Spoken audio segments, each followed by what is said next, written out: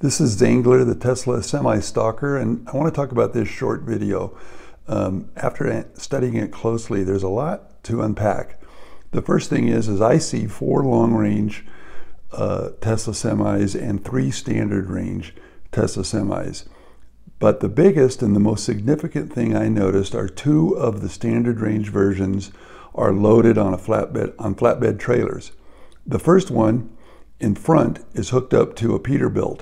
This Peterbilt was purchased by Tesla to avoid the cost of paying for delivery across the country, as there isn't a megacharger network yet.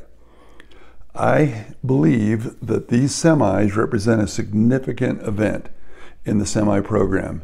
That event is that these are the first deliveries to customers other than PepsiCo.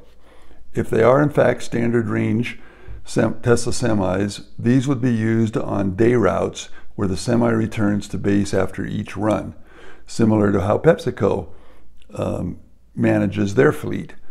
To me, this is a very significant event and a very exciting event, and let me know what you think.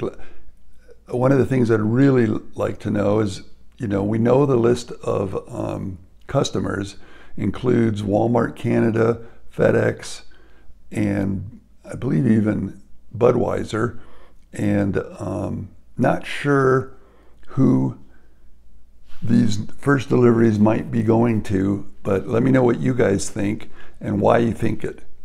Thanks, and stand by for more.